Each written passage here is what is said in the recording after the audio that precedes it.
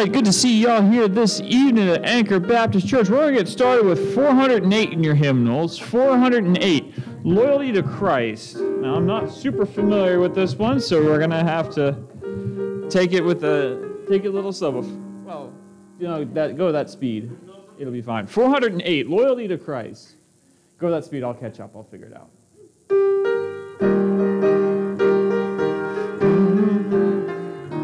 408. From over hill and plain, there comes a single strain. 'Tis loyalty, loyalty, loyalty to Christ. Its music rolls along, the hills take up the song of loyalty, loyalty, yes, loyalty to Christ. On to victory. Christ, our great commander, on we'll move at his command. We'll soon possess the land through loyalty, loyalty, loyalty to Christ. This is a good warm-up exercise. Verse 2. Oh, hear the break of the sound that moves the earth around. 'Tis loyalty, loyalty, loyalty to Christ. Oh, rise to dare and do. Ring out the watchword true of loyalty, loyalty, loyalty to Christ. On to victory, on to victory. Christ, our great commander, on. We'll move at his command. We'll soon possess the land through loyalty, loyalty, loyalty to Christ. Come join our loyal throng. We'll root the giants wrong. 'Tis loyalty, loyalty, loyalty to Christ. Where Satan's banners float, we'll send the bugle note of loyalty, loyalty, loyalty to Christ. On to victory, on to victory. Christ, our great commander, on. We'll move at his command. We'll soon possess the land through loyalty, loyalty, loyalty to Christ. The strength of youth we lay at Jesus' feet today. 'Tis loyalty, loyalty, loyalty to Christ. His gospel will proclaim throughout the world's domain of loyalty, loyalty, loyalty to Christ. On to victory, on to victory. Christ, our great commander, on. We'll move at his command. We'll soon possess the land through loyalty, loyalty, loyalty to Christ. Amen. Brother Hanson. I'll tell you, all those years of music really paid off. But it is not easy to throw your hand around, read music, and then read the words. Yeah. We got it on the fourth one, though. I did. You got it all done. Yeah, because I was having a hard time following that. Not that I'm an English major, I mean a music major. Chuck, why don't you open us up in prayer, please?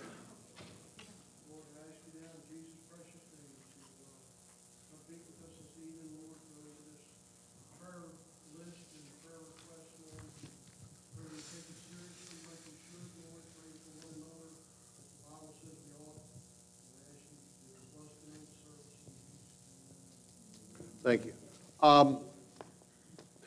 Shirley put out a email talking about upcoming Sunday school. They still need some volunteers, and she's got a schedule, but I was hoping she'd be here. You need to contact her if you're interested in that ministry. Get them young and train them, but we're stepping away from that a little bit, and I think it's important that we have these young kids in there, and I've watched them for 20 years. They learn a lot of Bible, and they get up here and put on their little skits, and they quote more Bible verses than most adults can sometimes, or most of the time. So keep that in mind.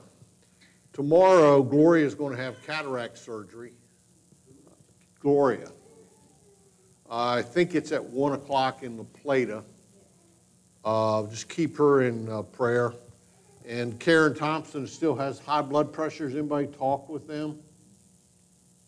Okay. And Ronnie Redding, is he still having heart? No. Our older said something like heart's not working. Okay. He did not have a heart attack. He needs to get him blood. All right. And keep Howard Hunter in prayer. He's getting ready to wind up his work over there. I think he comes up in September. Yeah, and he's been there for 3 months or whatever, and I hear good 5 months. Well, it sounds like yesterday to me. But he's had some good results and stuff like that, so keep him in prayer. How about anybody get a chance to witness to anybody today or this week? All right, I was in the cardiologist yesterday. I got talking to a guy who's got cancer, coming up the elevator, and just when I'm getting ready to witness to him, the elevator doors open, and in walked a herd of people, and he got swept back in the office, and I didn't see him anymore. But his name is Hill, I think. I text you. Yeah. Yeah. I've got it on my phone also. I'll give it to you in a little bit. I don't have it available. Anyway, anybody for salvation? You'd like to get saved again? You talk about that. I can take you to within 10 square feet of where I got saved, and I know I got saved because I've never felt like that in my entire life. I've never felt like that again. But that moment, I knew things had changed, and I stepped out of darkness into light. It was the best day of my life. So, and if you want to read about it, it's in this month's Baptist Bread. So my testimony's in there. Yeah, I'm officially published. Nobody's ever going to read it unless they're sitting on the toilet or something, but I'm officially published. So, anyway, sickness. Boss, what's going on? Did you get your ear ENT? Ear is fine right now. Calling people and getting into them, and then one puts you off for 6 months. Still the cancellation list. I haven't been able to get a hold of her. Dr. Dash? Yeah, I'm going to call him. You are a patient, just remember that. And you're in his group, I think. And my face looks like I broke out the measles or something. Used it to stop darts. Yeah, well, at least you got them off. My brother-in-law, Kenzie, was supposed to leave tomorrow to go to the mountains. We were going to all meet up there. And he got a call from the pathologist, and the margins on his head, and I think you saw the picture, they're not clean. So there's 3 options. Go back and do more surgery, basically take the whole top of his head off. Do this chemo cream or radiation. Radiation is 90+% effective. He's 77, 78 years old.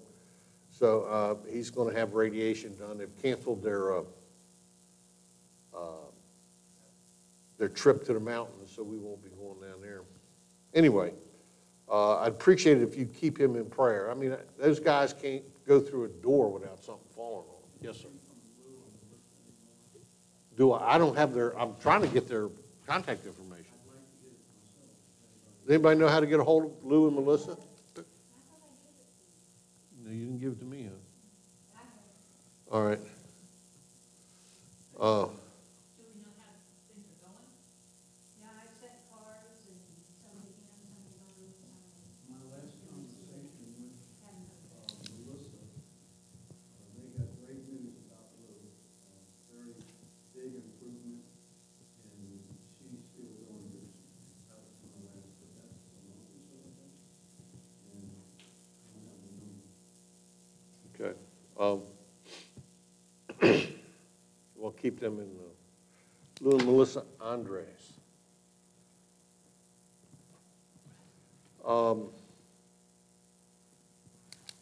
ladies with child. Does anybody have anything they want to put on the prayer list tonight? Yes, sir. Real quickly, under sickness, can you put Mikey Hammer?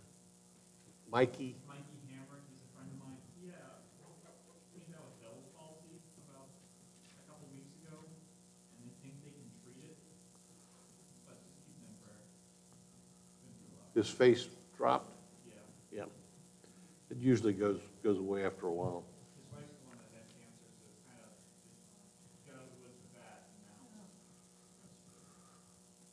Yeah. My sister Jean Touche is standing and taking a few steps, so that's encouraging. Good. I'm praying she gets well enough she can go home. Where is home for her? North Carolina, Raleigh. Raleigh? Okay. Burlington, I think. Furniture factory.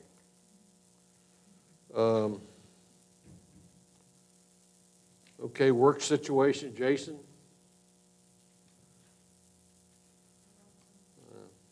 Chris and I are going to be on the road this weekend. We'll be back Wednesday, I believe.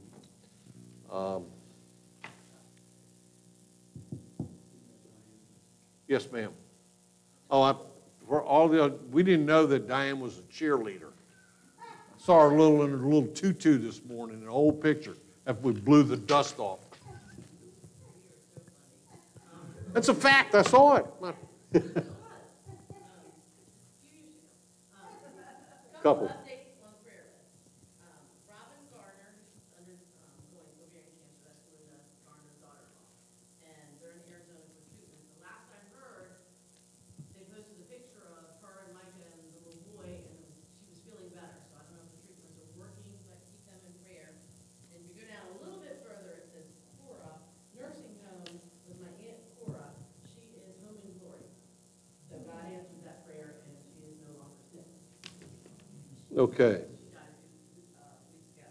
And then under others, I know I mentioned it, but you can take Nate off because he is corporal now, so. He's no longer 39, he is corporal. Okay. And I have one thing to add is, all my grandkids started school today. Please pray for, you saw VBS, my little Adriana, Kelly's oldest, she has a lot of anxiety. So today was not a really good day for her, but just pray that she can adjust and, it rips her heart out to see her climbing on the bus and crying, and I'm trying to send her encouragement and, I keep telling her, I say, Danny's favorite verse was at what time I am afraid I will trust in me, and I'm, saying all this, but just keep her in prayer that she can make a quick adjustment. It's a tough age, but. What was the name of that preacher last night? Yeah, this guy Knowles. He made a statement, and it just rang so true. The spirit of this country has changed in the last couple of years. I don't know that we're ever going to change it or change direction with it. Pardon me? It was founded, this was founded on the Bible, and it's against the Bible. Right. The whole spirit of the country has changed. And you see these, I grew up in a different era, man. I mean, your neighbor could whip your butt if you screwed up, And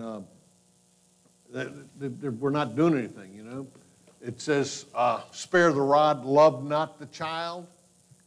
Last I heard that, you feed them and take care of them.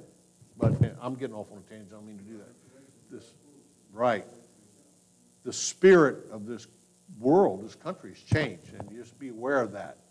Because Tim Green said something to me one time about demonic possession, and he gave me a bunch of literature on it. You got to be careful. You might go in there and think you're going to do something, and that bad boy will wind up in you. So, there's a lot of crazy people out there. So, anyway, yes. Pardon me? I want to thank you. We had a really good meeting.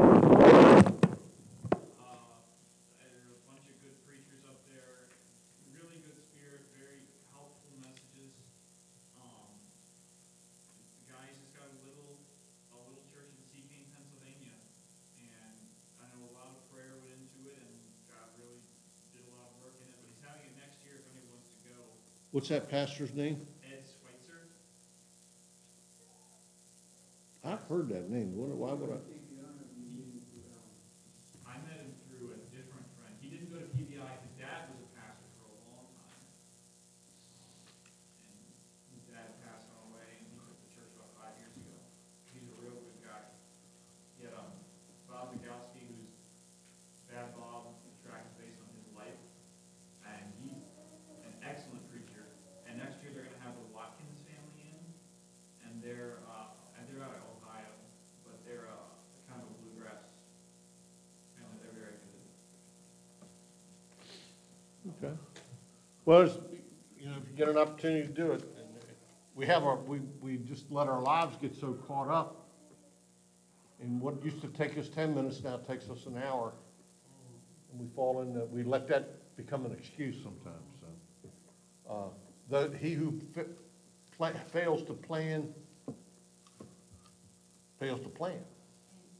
So, and anyway, anybody have anything else? Yes, Ben.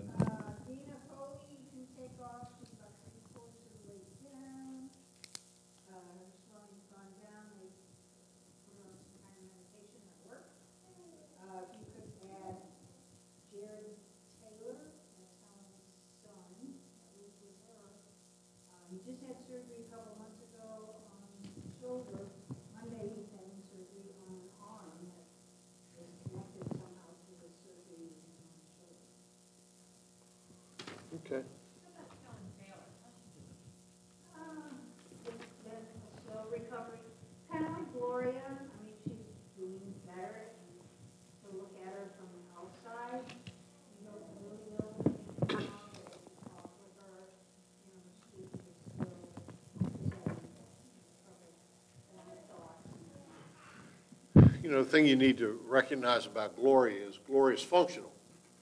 And she is able to take care of herself, but she cannot maintain the pace that, and you've seen it, that she had when she's in the shop. When she's cutting hair, she's got 5 or 6 customers in front of her and just kicks them out of there, you know, but she can't do that anymore. So she's functional.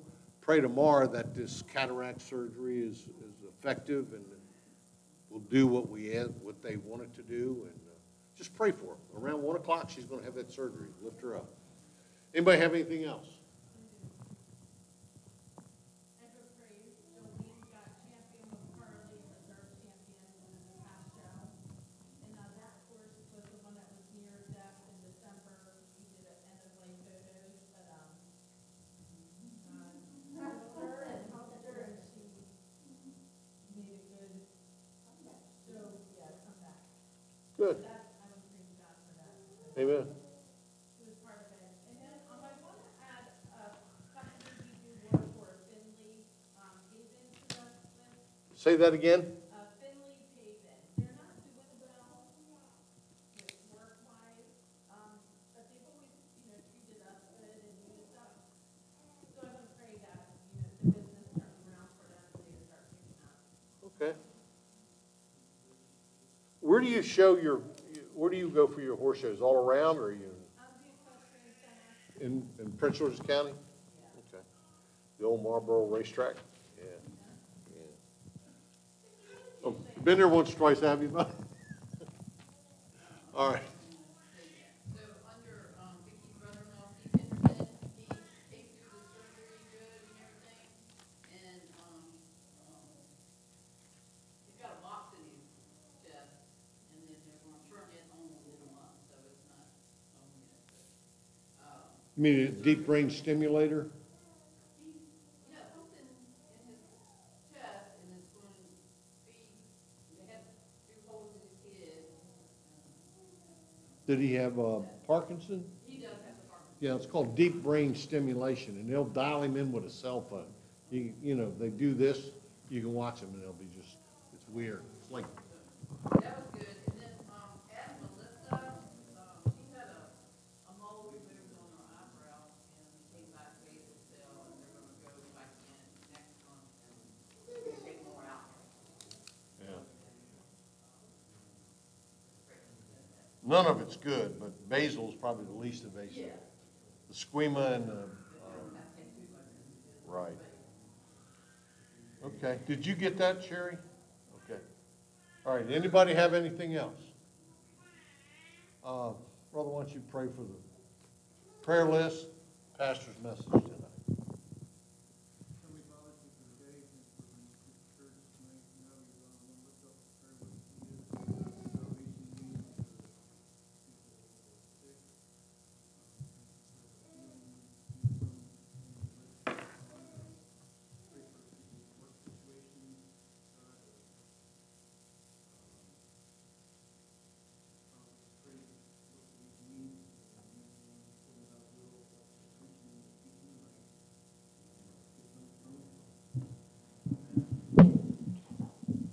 All right.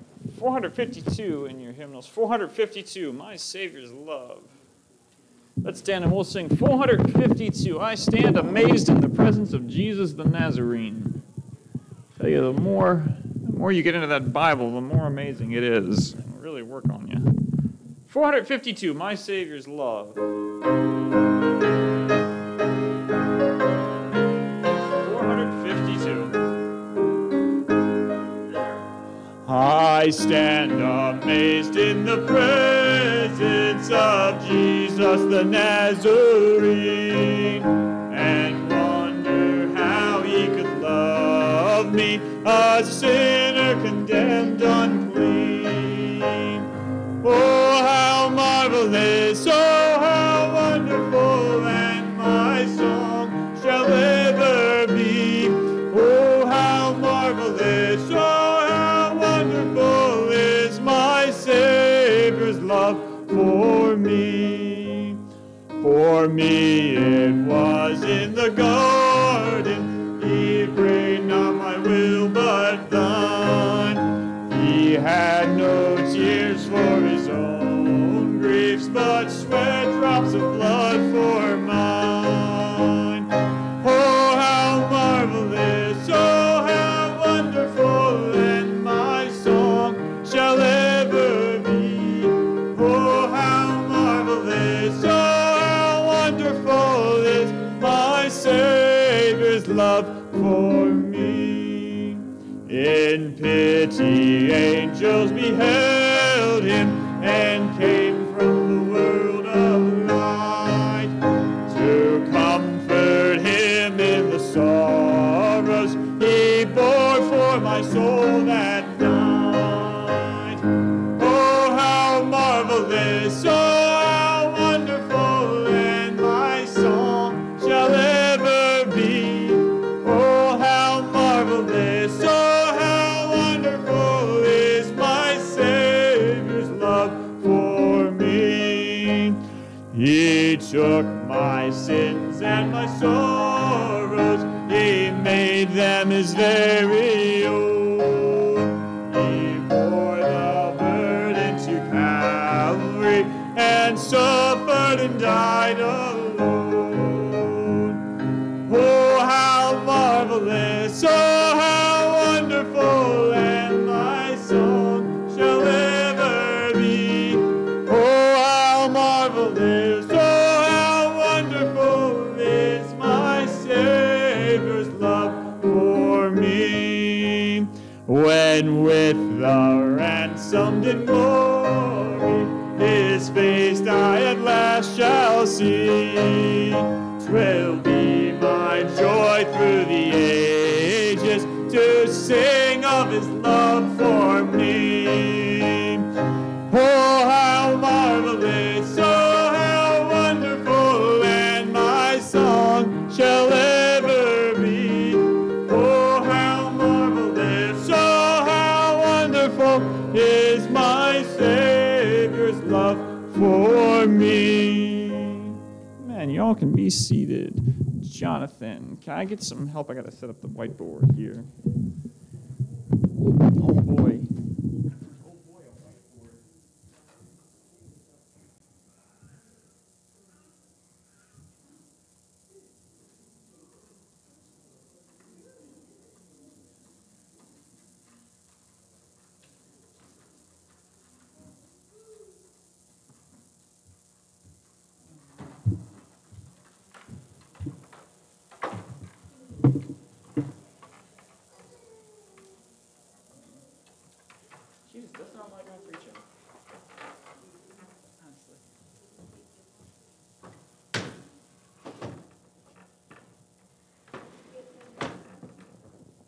Yes, there are good markers in the back. I didn't get any more than what's already back there, but now I see now I'll turn around on this side. All right. We'll get combobulated here in a minute. They have allegedly, they have a sign over the customer service station at the Chicago airport called the recombobulation zone. So you get discombobulated from traveling, you can get recombobulated back there. I don't know what being bobulated means, but apparently it's a good thing. So, but we're going to pick up where I was teaching on Sunday morning, and that is the book of Habakkuk. And I'm going to pray and then get started, as I can remember my water bottle. Notes. I have my Bible. That's an improvement. Let's pray, and then we'll get started. Lord, we thank you for getting us here this evening, God. We thank you for a word, Lord. Thank you for loving us, God, just the marvelous love that is, God. I pray you'd help us to spend more time as Christians, Lord, living in that and trying to meditate on that and to love you more, Lord, for the love that you've shown us. I pray you'd bless tonight, Lord, in the teaching. I pray you'd help me to get the references and be able to teach your word as it is in truth, Lord, and just pray that it'd be a blessing to your people, help them to understand you better and your word better. In Jesus' name, amen.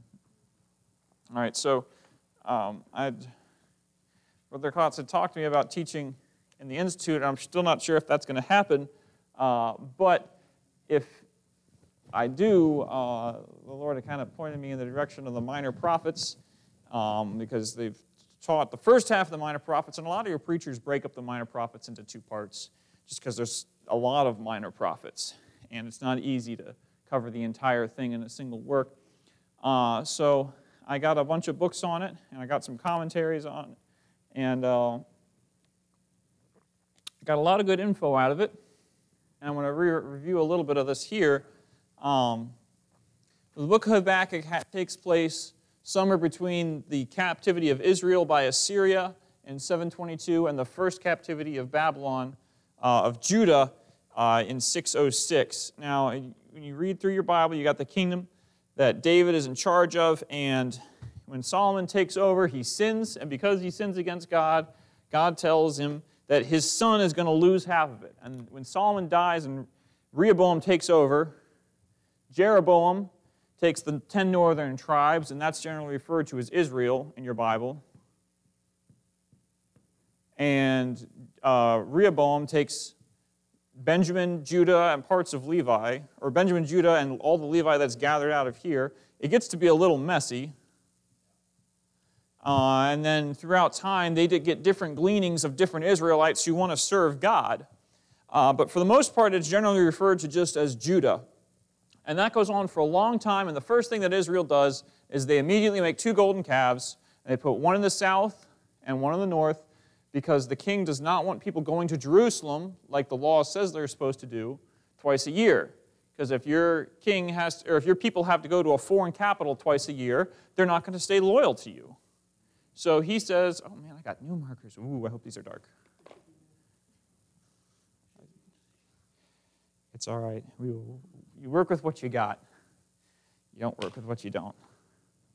But they're up here, and they got their two idols, and they got one in Dan and one in Beersheba, and those are a snare to Israel for the entirety of their existence. And God puts up with them and puts up with them and puts up with them, and eventually in 722, because they've sinned, he sends Assyria in, and they invade them, and they take them out of their land, and they put them in captivity, and then they put their own people back in the land. And Assyria is up here.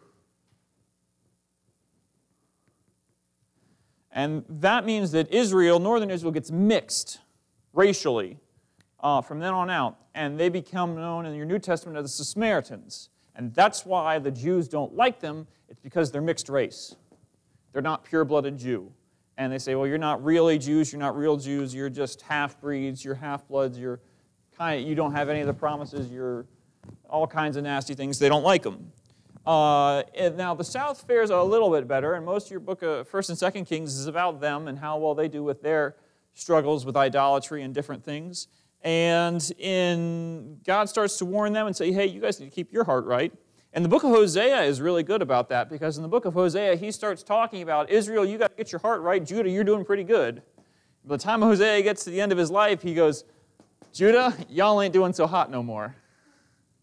And Judah starts to fall into that idolatry. And eventually, God sends Babylon, which is way over here, and Babylon comes in, and Babylon invades Judah. It's called a couple different things. It's called Babylon, it's called Chaldea. And it's the Chaldean people. And that's because the city of Babylon is a very, very old city. It's one of your first cities that gets built after the Tower of Babel, and it goes through several different empires. And the city of Babylon eventually gets destroyed, and it got rebuilt in the late 90s by Saddam Hussein. But it starts out going through several different iterations, and it goes through the Chaldeans, and eventually the Chaldeans, they lose their empire to the Medes and the Persians, and the Media-Persia takes over. And then after that, the Persians kick the Medes out, they take dominance, and after that it goes through a couple more hands before it eventually gets leveled and becomes desolate. But the book of Habakkuk is Israel's been taken away, Judah's messing up, and Judah needs to get right before God has to send the hammer in. And Habakkuk is unlike most of your other prophets. And one thing real quick. The reason I've got 2 dates here, this is about a 120-year span. It's like, well, how come you don't know any closer than that? Because the book of Habakkuk never mentions a king. It never mentions a tangible event. The only thing it says is, this is coming. So we know it hasn't happened yet. But how close is it? It's kind of anybody's guess. It's probably closer to this than further away, the way he's talking about Judah. Now, that's the historic. And you know, all your passages get applied 3 ways: historically, spiritually, and doctrinally. So historically, we don't know when he wrote it. It's somewhere between these 2 dates, and it's written, directed at Judah. Spiritually, Habakkuk is pretty unique in that Habakkuk talks mostly about the prophet Habakkuk's struggle with God on this. And as you read through it, you understand. The verse 1 starts with Habakkuk chapter 1, verse 1, the burden which Habakkuk, the prophet, did see. And it goes immediately into verse 2, O Lord, how long shall I cry and thou wilt not hear? This is him talking to God. This isn't him preaching at the people. This isn't doing what Ezekiel did, which is lay on the door of the tabernacle and preach at the people. It's not Jeremiah going to the princes and preaching to them. It's Habakkuk in his personal walk with God, and Habakkuk sees this coming. He's a prophet. God shows it to him. And it doesn't matter how much you don't like somebody, you don't want the Chaldeans showing up on their front doorstep. The Chaldeans are cruel and wicked, and he talks a lot about them, and he is concerned because Israel can stop it if they want to. They can stop the Chaldeans from coming, but it would take them getting right with God. And they're not doing it. And that's why, as this man is preaching, he's preaching with the urgency of understanding that these people are coming, and you can't stop them on your own. You need God to stop them. And if you don't get your heart right, you're all going to die. And that's what a good preacher preaches. He preaches from understanding you need to get your heart right, because you don't, you're on your way to hell. Now what he's got is, he's got an invading nation coming, and he says, you all don't know what's going to happen. I've seen this. Now, we haven't seen hell. You haven't had a vision of hell. This man had visions. This man had God showing him stuff, and he is burdened, which is a good preacher. He's concerned about the people around him, even though they're wicked. But what he's preaching to them is, one, God's got to punish sin. He can't just let it go.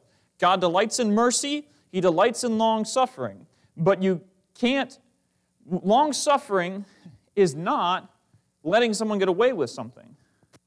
Long-suffering, we talked about this when we taught it, long-suffering is forestalling judgment for long enough for someone else to understand what the Scripture says, have God work on them, and God change their hearts to show them that they're wrong and give them space for repentance. And then if they repent, the judgment that comes is much more merciful than if they hadn't repented.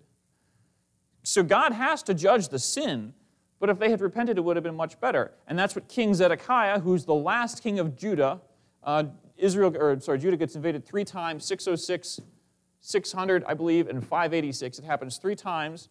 And Zedekiah is the king for the 3rd one, when it really, really gets completely flattened. And Jeremiah comes to him, or Zedekiah comes to Jeremiah, and he says, what's the message from God? And he says, if you'll surrender, they'll spare your life, they'll spare your family. And Zedekiah goes, yea, but I fear the princes. And he doesn't do it. And God has to judge him incredibly harshly because he doesn't get it right. And you figure, there's 400 years of wickedness and idolatry going wrong. And God's willing still to be merciful to them if they would just turn and just listen to him. Because what happens to Zedekiah is he tries to escape, the Chaldeans catch him, they kill his family, they put his eyes out, they take him in chains to Babylon. And God tells him, if you had just surrendered, all the way up to the last minute, God is still willing to show mercy. God's still trying to show mercy. He's still sending his prophets to give them mercy, all the way up to the last possible second. And they don't take it.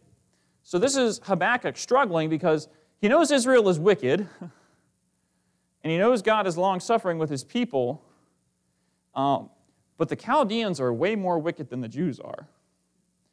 There are still some good Jews. When Elijah's preaching, he says there's still, I think it's, 3,000 that have not bowed the knee to Baal. It's 3 or 8, I forget, that have not bowed the knee to Baal. There's still some good people in Judah, and you hear them talked about, that talks about the innocent and how much the innocent are being abused. And he knows that if the Chaldeans come in, that these innocent people are going to suffer. They're going to be people who are going to go through things. It says they're not going to regard the young man or the old, the infant. They're not going to regard the woman with child. They're not going to have any regard for anybody. They're going to do whatever they want to anybody they feel like. They're going to take everything they want and be off and leave them to do whatever with whoever's left. And that bothers him because good people are still going to suffer because of this. But he's trying to understand how God works. God, how come you're letting this wicked, wicked nation invade this much less wicked nation? And the answer is because this less wicked nation has God. And God expects more out of his people than he expects out of the heathen. And that's what you've got to understand, Christian. To whom much is given, much is required. And God is harder on Judah than he is on the other countries because Judah knew better. Judah had prophets, they had priests, they have inspired Scripture. And they run from God. So that's the spiritual application that you can take as a Christian, is Habakkuk is him understanding that even though things go wrong in life, God is still in control, and we don't understand how the Almighty thinks. He's God, he's Almighty, he's in charge. He knows everything. He's looking thousands of years into the future at his people, and he knows that this is going to help them. As awful as getting invaded and overrun, and the horrors and atrocities and the genocide that takes place, he knows that it's better for him in the long run because he's God. But anybody on this earth, any human, would look at that and go, that's not God. And that's why there's all these people, they go over and they go to war and they come back and they say, there can't be a God. There can't be a God. God did this. And you're not going to figure God out in 30, 40, 50, 60, 70 years. You get all these dumb college kids, and they're 20 years old, and they're trying to tell God how he should be doing his job. I mean, that's what a lot of them do. They're like, oh, I know there can't be a God because this happened to my best friend Cindy, and she's a really sweet girl. I don't know why if there was a God, that God would let Cindy get killed by a drunk driver. So you've figured out that God's wrong. You've judged God, and you've figured out that he's wrong, and you're 20 years on this earth. Because you knew Cindy so well, you knew that she didn't deserve it in the eyes of a perfect, righteous, almighty, holy God. Okay, I'm sorry, but you don't understand how God works. And that's why Habakkuk is still very relevant for you today, because it shows how a prophet helps to understand. It shows how a prophet submits himself to the will of God even though he doesn't understand it. And then doctrinally, and I said this on Sunday and I'll say it again because I'm still mad about it. I read 9 commentaries on this. They've all got different things, and some of them go to the Hebrew, and some of them go to the this. Some of them are intentionally spiritual, but nobody talks about doctrine except for Dr. Ruckman. And when you've gone through it, you try to not be a Ruckman guy all the way. Like, oh, I'm not going to do this. I'm going to find somebody else. And nobody else does. What do you? You can go to a Hoffman Bible, which is built from a Ruckman reference Bible. You could even maybe, I don't know if anybody's got a Schofield, but when it comes to commentaries, the other commentaries talk about the doctrine. By the way, everything that this is talking about has future application. Because the king of Babylon, the king of Assyria, are some of your strongest types of the Antichrist in the Bible. And when it talks about the persecution of Jewish people, the invasion of the land of Israel, it's all foreshadowing, it's all giving very exact details about what's going to happen in this country, probably, Lord willing, hopefully in the next 10 years. It's all future, it's all prophetic, it's all second advent. It's discussing the Antichrist coming in and setting up his kingdom in Jewish land and taking over Jewish people. So we're going to really dig into the doctrinal here a little bit, because Sunday I already covered these a little bit more in depth. But we're going to read through, and then we'll start in verse 1. The Bible says, "The burden which Habakkuk the prophet did see. O Lord, how long shall I cry, and thou wilt not hear? Even cry unto thee of violence, and thou wilt not save." That's Proverbs chapter 1. Keep your hand in Habakkuk, because Habakkuk is hard to find. And go to Proverbs chapter 1.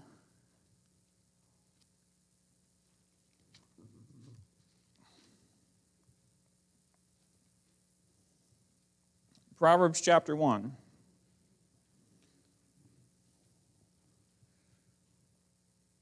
Proverbs chapter 1, look down in verse 24. And the whole first part of Proverbs is about a man taking counsel and getting yoked up with some wicked men. In verse 24, "Because I have called, and ye refused, I have stretched out mine hand, and no man regarded. But ye have set at naught all my counsel, and would none of my reproof. I will even laugh at your calamity. I will mock when your fear cometh. When your fear cometh as desolation, and your destruction cometh as a whirlwind." Mark that word whirlwind. Every time you see the word whirlwind, it's generally a reference to the second advent.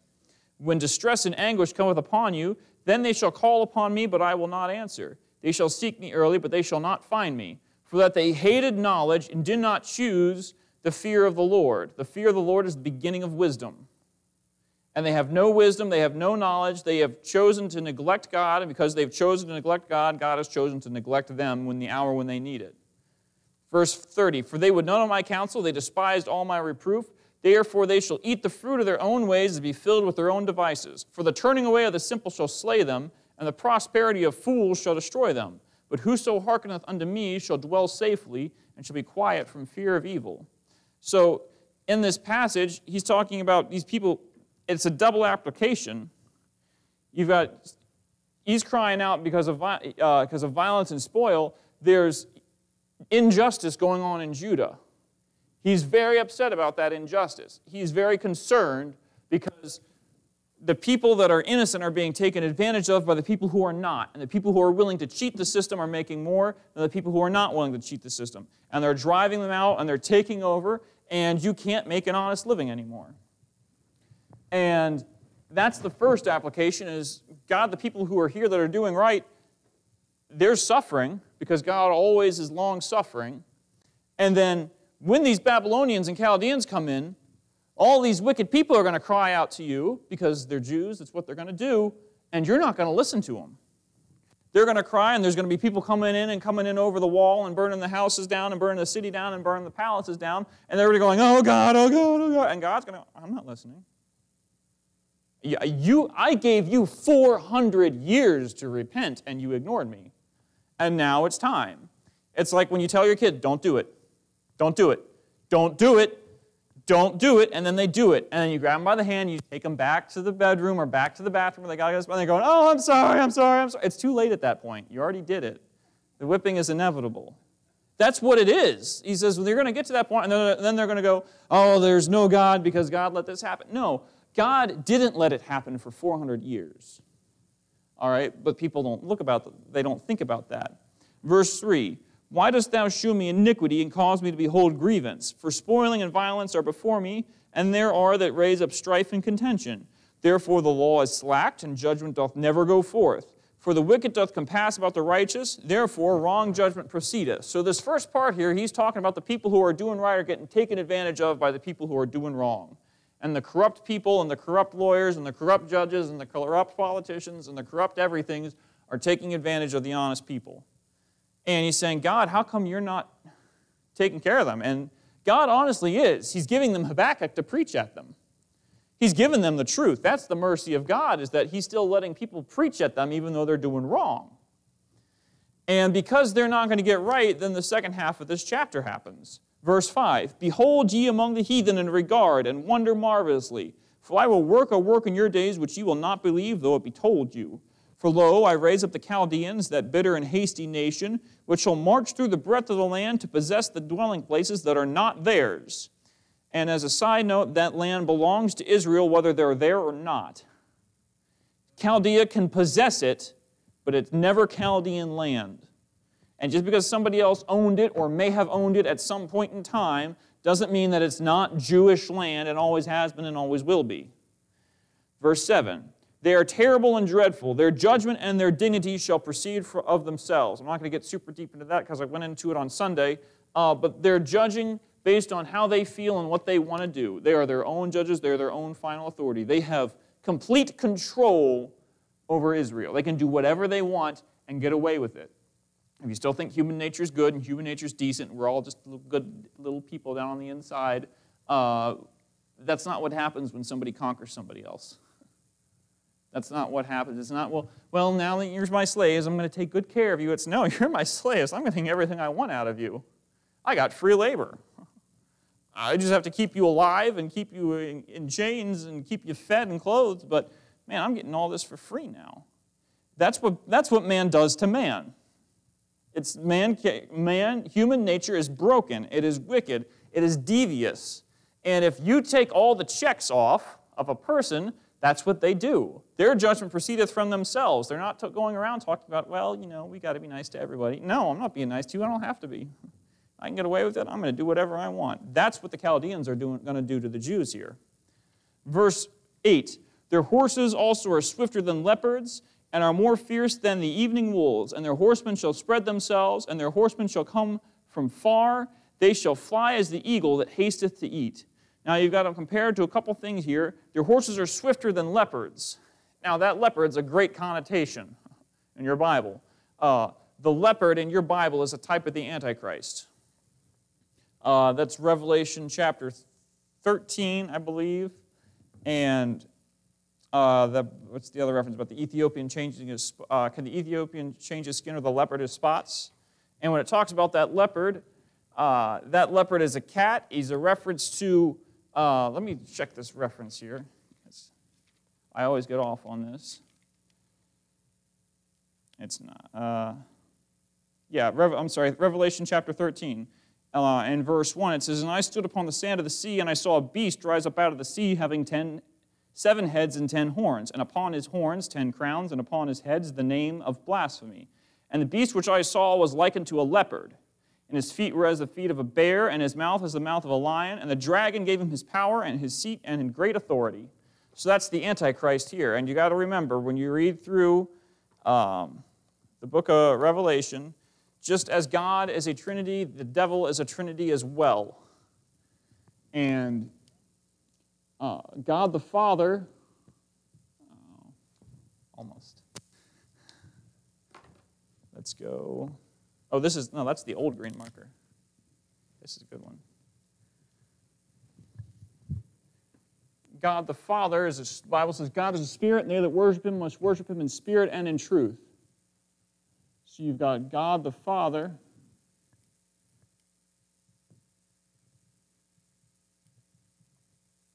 He's a spirit. And in the book of Revelation, Satan is the spirit. He's the dragon. I just wrote spirit twice. Satan, the dragon. Because in that passage, Revelation 13, the dragon gives power to the beast. Now, the beast is the man on earth. It's the Antichrist himself. And you really got to parse this out because it does get a little convoluted. That's why I'm writing it out. You've got the Trinity is in three parts. God the Father is a spirit. Then you've got Jesus Christ the Son, and he's flesh. And then you've got the Antichrist, the leopard beast.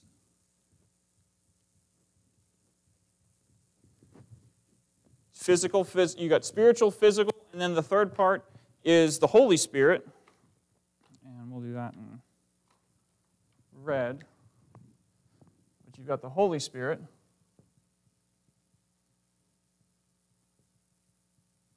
Which is spirit. And that's the false prophet. That goes out and he prophesies throughout all the earth. And you've got a three-part God, and you've got a three-part devil. And these aren't three parts of a single being the way that God the Father, God the Son, and God the Holy Spirit are single. There are three distinct individuals. But when you read through and it talks about the leopard is not talking about Satan. The leopard is talking about the Antichrist, who is probably resurrected Judas Iscariot, but that's a different study for a different time.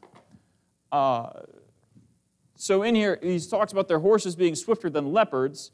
It's a reference to the Antichrist himself. That's his beast. And it says, and are more fierce than the evening wolves. Now, in Zephaniah chapter 3, there's a reference to what that's like. Zephaniah chapter 3, it says, woe to her that is filthy and polluted, to the oppressing city, the oppressing city. She obeyed not the voice, she received not correction, she trusted not in the Lord, she drew not near to her God. Her princes within her are roaring lions, her judges are evening wolves. They gnaw not the bones to the morrow. So an evening wolf is something that devours, and it devours quickly. It's not devouring the bones till the morrow. It's getting them all taken care of tonight. It's aggressive, it's fast, and it's taken over. Jeremiah chapter 5, really quickly, keep your hand in Habakkuk. Jeremiah chapter 5.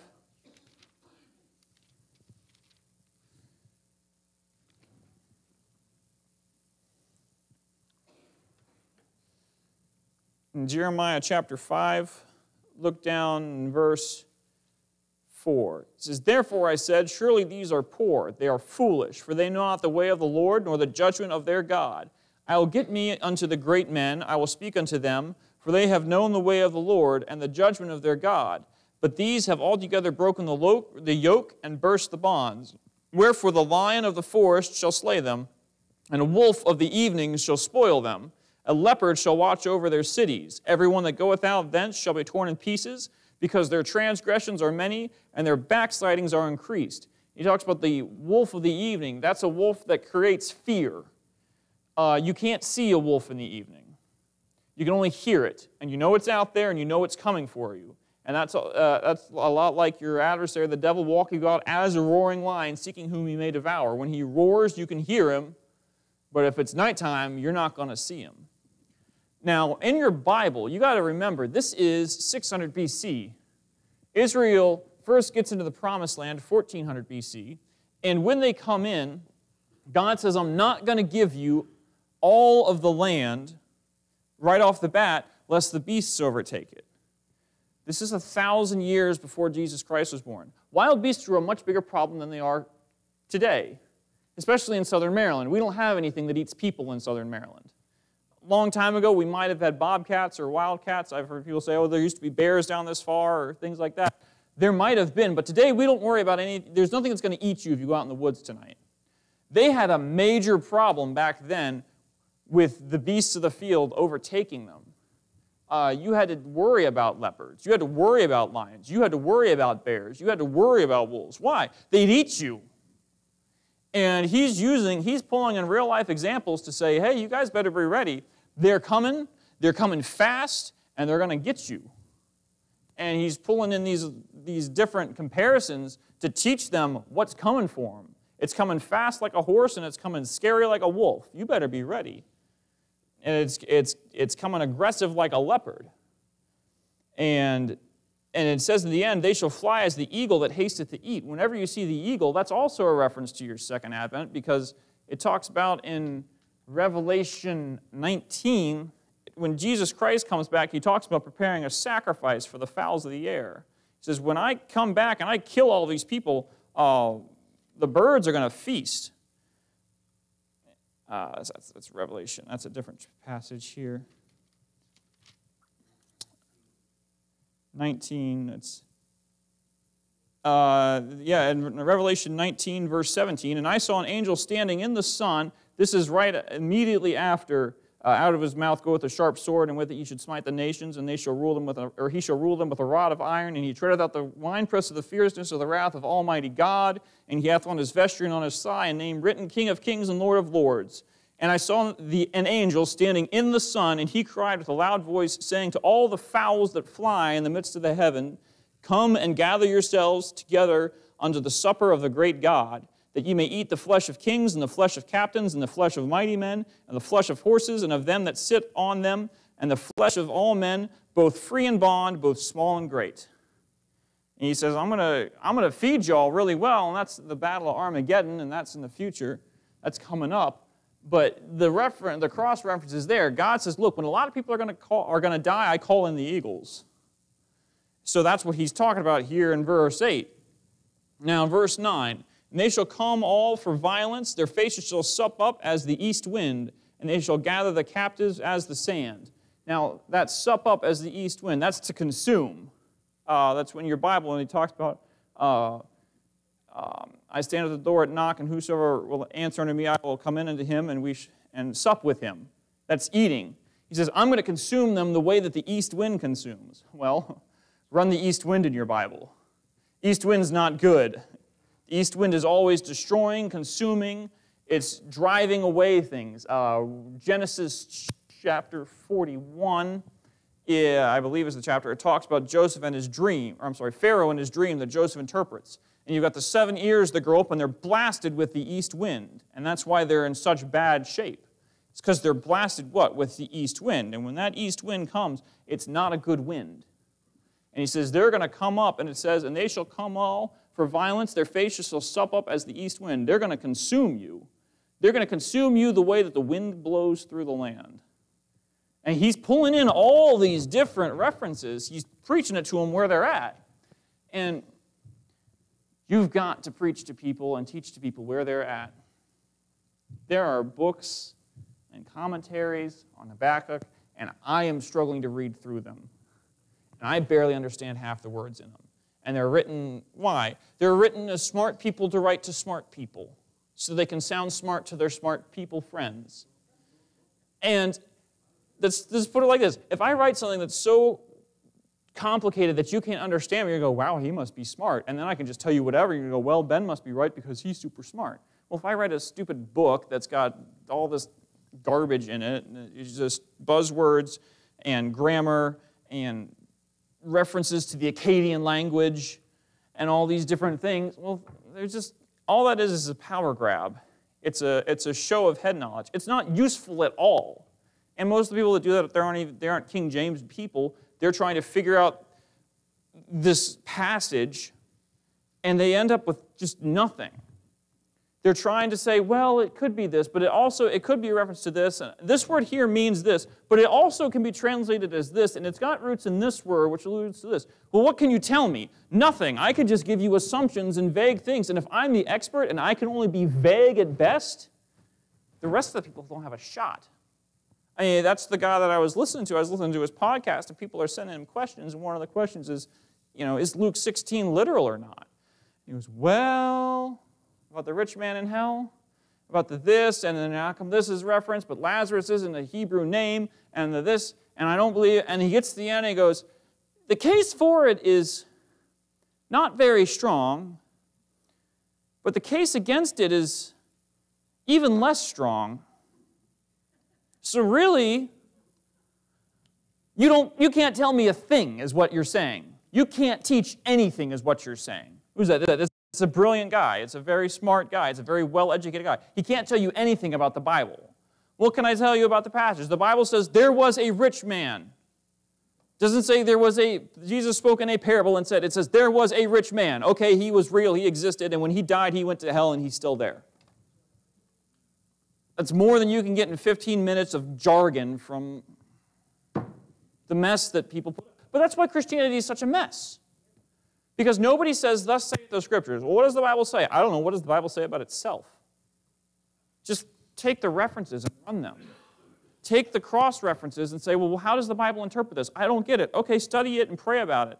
The Bible says the Scriptures have no private interpretation. You have the interpreter in you. If you have a question, ask the author. If you don't understand it, ask the author. He wrote it. He can tell you. And God likes to use people that aren't well educated because then he can put to silence the educated people. That's 1 Corinthians chapter 1. And God uses those for people. That's why he says, I can't use many mighty or many noble people. Why? Because they're full of themselves. They're good for nothing. I can't get any glory out of it. Anyways, Habakkuk chapter 1, verse 10. They shall scoff at the kings, and the princes shall be a scorn to them. They shall deride every stronghold, for they shall heap dust and take it. There is nothing that's going to stop them. It's like trying to stop the wind. You can't stop the wind. And when the Antichrist comes in, you are not going to stop him. What does the Bible say? It says, let them that are in the city flee into the mountains. Let not him that is in the field return to take his coat again. He says, you better just go. He says, the wind is coming for you. You've got to outrun the wind if you're going to make it. And the Jews that run make it. In Jeremiah, he tells the Jews, they get besieged by the Assyrians, and they say, what do we do? He goes, surrender. Jeremiah, the great patriot, what do we do? Surrender to the invaders. Surrender to the Chinese. Surrender to the Russians. Whoever shows, I mean, we don't have prophets like that, but imagine that.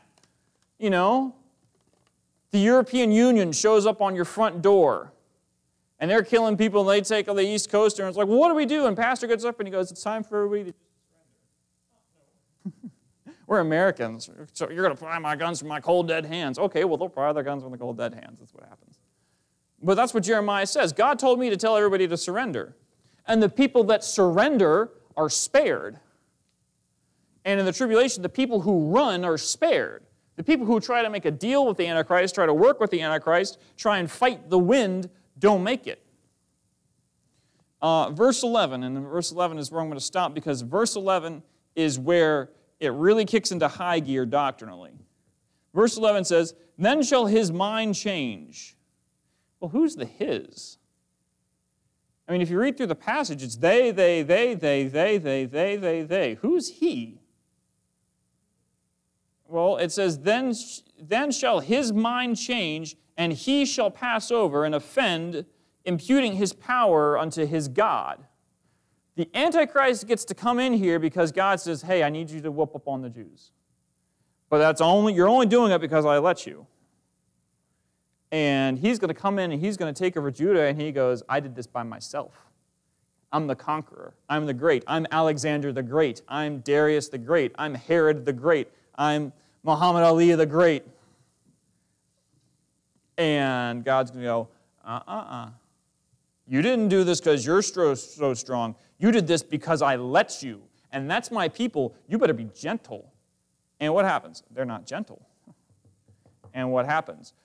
God overthrows them because of what they did to his people. But God told them to. Yeah, he told them to. God let them. Yeah, he let them. And then God punished them for doing it. Why? Because I will bless them that bless thee and curse him that curseth thee. That's your God. You better be careful with how you deal with God, because that's what he does. Now, what's the purpose of the tribulation? The purpose of the tribulation is to straighten out the Jews. What's the purpose of the Chaldean invasion? To straighten out the Jews. It's to fix their idolatry problem. What's the purpose of the tribulation? To fix the Jews' self-righteousness problem. The Jews have had a couple different problems through time. They struggle with idolatry, but when 606 happens and 600 and 586 happen, after that, there's no more Jewish idolatry problem. What do they have after that? After that, they have a self-righteous problem. They get the Pharisees and the Sadducees and all the heady and high-minded people.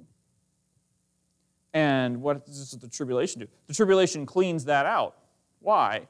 Because God says, except those days should be shortened, no flesh should be saved. And God has to miraculously protect those Jews during their tribulation so that they have to accept the fact that they crucified their Messiah, and it's not their own greatness, it's not their own self-righteousness that gives them the blessing of God. It's God's mercy and it's God's Son, and when they accept Him, He steps in and saves them. But that's the whole purpose of the tribulation. The whole purpose of the tribulation is to pull that Jewish nation back to God, which is another great reason you know you're not going through it. Why? It's the time of Jacob's trouble. Why does Jacob get in trouble in Genesis? Because he's trying to do it himself. And he doesn't have God's blessing on him. He's just going about trying to get things his own way, and he's scheming and conniving his way onto the top, which is what the Jews do today. That's why the Jews run Disney, and they run the Supreme Court, and they run the this, and they run the that, and they run the news media, and they run Hollywood. They run it all. Why? Because they're schemers and they're connivers. And God's going to go, hey, I want your heart. And He's going to get it. But that's the purpose of the tribulation, is to get them off their high horse, to knock them down all the pegs, take them to the very bottom, and say, all right, now look up to me. And the ones that do will make it. But that's Habakkuk. When he gets here talking about imputing his power to his God, that's this Antichrist here getting his power from his beast, or this beast getting power from Satan the dragon. And we'll run the references on that Sunday morning. And then we'll get into 12 through 17, and 12 through 17 is its whole other bag of chips. But it is. That's a weird one. I'm going to teach. There's two different ways to teach that, and I'm going to try and teach them both. I think they're both smart. I'm not going to go against one guy that I've heard teach it, but I have a different take on it personally. But Habakkuk, it's thick, it's fast, but it's good for you because it'll teach you this is how God works. What does He see? He solves the bigger picture. He sees long term. That's what we've been talking about, the fruit of the Spirit. What does God do? He fixes the bigger picture. He fixes the long-term issue. He's not looking at the here now, He's looking at the hereafter. But let's pray, and we'll pick it up, Lord willing, Sunday morning. Lord, we thank You, God, for being long-suffering with us. Thank You for being merciful to us, God. Thank You for punishing us less than our iniquities deserve. I pray You help us to understand You more, understand You better, God, to look to You when things start to go wrong, and to take our questions to You, Lord, and to let You reprove us. And I pray You help us to try and understand Your mind better and to be more like You, and as we go about our lives down here, we might be able to give an answer to all that ask, Lord, and we can show Jesus Christ, Lord, in His mercy and in His judgment, God, to a lost and dying world. We love You, Father. We thank You for being good to us. Pray You get us back home safe and bring us back again on Sunday. Pray You take us home soon. In Jesus' name, amen.